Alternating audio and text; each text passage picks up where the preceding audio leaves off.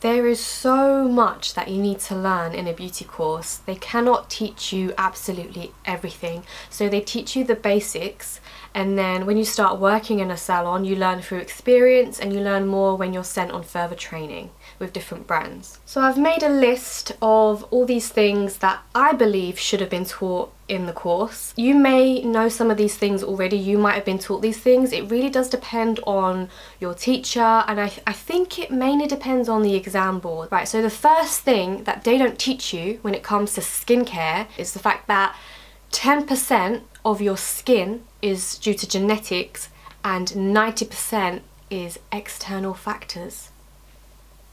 Mind blown. What this means is if I have good skin and someone says, Melis, you have such good skin, what's your secret? And I say genetics, I mean, is it really? If I was to live in Australia where I was exposed to a lot of sun, if I took the underground every single day where I was exposed to all of that dirty air, and I worked in a place which was really polluted, if I was a smoker, you get where I'm going with this. Are my genes gonna do much in this case? I guess it doesn't. The second thing that they don't teach you in your beauty course, which I think is I'm really upset that I wasn't taught about this. I wasn't taught what Roaccutane is. Roaccutane is medication that a doctor gives you if you have really bad acne, if you've got severe acne. If a customer is taking Roaccutane, you have to know about it because there are certain treatments that you're not allowed to do, and it's all because of the side effects that Roaccutane can cause. Not everybody gets these side effects, but even if they don't, you can't do waxing, you can't do microdermabrasion, you can't do exfoliation. So if you are doing a facial, you cannot exfoliate. One of the side effects is dry skin. Some clients, they get dry lips really badly that it cracks on the side. If a customer is taking Roaccutane, they take it as a course. Even if they finish the course, they're still not allowed to have these treatments for another 6 months. That's how much it affects the skin. That's how cautious we need to be. And that's why we should have been taught what it is in the first place. Another thing that we weren't taught properly is how to do extractions. So we were taught to do extractions, you know, wherever you see the blackheads, that's where you extract. And it tends to be the nose and the chin area. When I started working in a clinic and I did my first facial, I got a complaint because the client said in the review, oh, the beauty therapist didn't do extractions all over my face.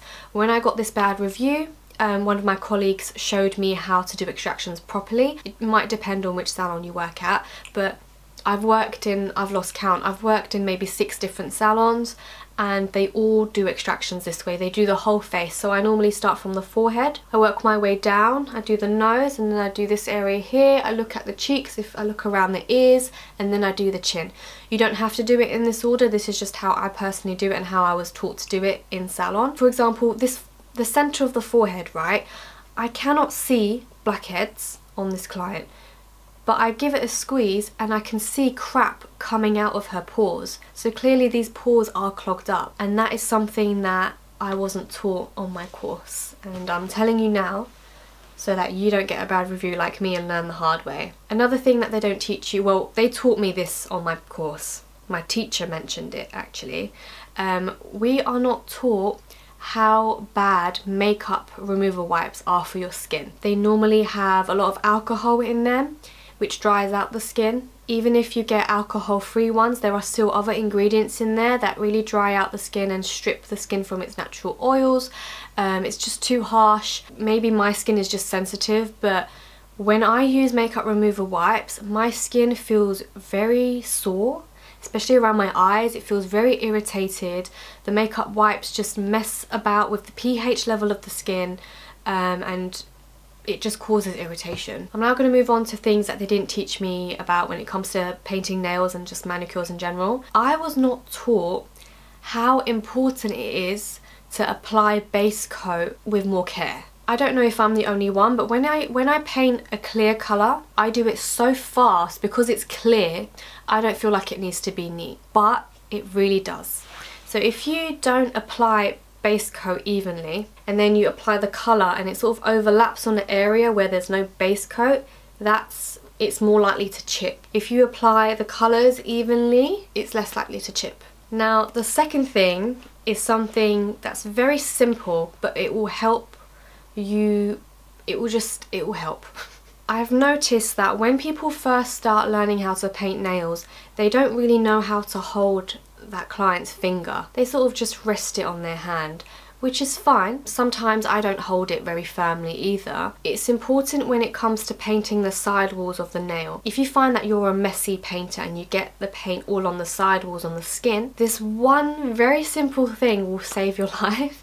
You simply pinch the skin and you pinch it back. When you peel that skin back, you can get to the side walls of the nail. You can really get that polish into the side and have no gap, and you won't get the polish on the skin. So simple, right? Another thing that we weren't taught, okay, we were taught, but in a very stupid way if you ask me. If you do get polish on the skin, right, what were you taught to do? You was taught to get an orange stick, and then you had to wrap this cotton wool around the orange stick, and then you dip it into the polish remover, and then you clean up the skin, and then the cotton wool on the stick is all covered in red and it's not really cleaning the skin anymore. You're getting red everywhere, so you take that off, and then again you put a clean piece of cotton wool on the stick, and then you just carry on doing this stupidness, and then you get fluff everywhere. And then instead, I highly advise you to use a brush, a makeup brush. It could be an angled one like this, it could be round, it doesn't matter, just as long as it's small and flat, so not very fluffy, just quite thin so that you have more control and you don't get it on the nail. Dip this into polish remover, clean up the sides, wipe the whatever you've taken off onto the tissue, and then that's it. So quick, so precise, so much easier, no risk of getting fluff anywhere. The first ever salon that I worked at, I wasn't even trained, I was just a receptionist, but I loved painting my own nails, and the beauty therapist there taught me about this makeup brush tip, and everyone I've known who hates painting nails or is new to painting nails or whatever, I've always told them about this tip, and they've found it very helpful. The same beauty therapist that taught me this makeup brush tip also taught me another really good tip as well. Now when we learn how to paint a nail, it's always you do the middle, and then you do the side, and then you do the other side. The thumbs, where the cuticle is, it is quite wide, and that free brush technique doesn't work very well all the time. Or even if like someone has very wide nails, it just doesn't work. You don't get the cuticle area that's straight, and that's when this beauty therapist gave me this tip where you simply just paint horizontally. So you turn your brush round and you paint around along the cuticle, again getting close to it but not touching it, and then that way you create a very straight line. I don't believe that there is a certain way of painting nails. The way they teach you is just a guideline. I feel like if you learn how to control nail polish, learn how it moves, learn the consistency, learn how fast it dries, learn how much you can really play about with it and neatening it up before you ruin it, learn how much to get on your brush. If you know how to control nail polish, then you can paint in any way you like. The next one is about gel polish. When I was taught how to do gel polish, I was taught how to do it, and you know, oh yeah, you put it under the lamp and then when it hits the light it cures, it dries.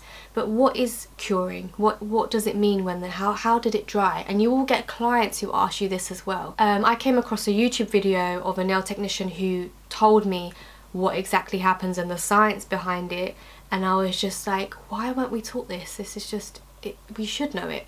So basically what happens is the gel polish, the ingredients in the gel polish, has a chemical reaction when it hits that LED light, the UV light, and that chemical reaction causes the gel polish to harden.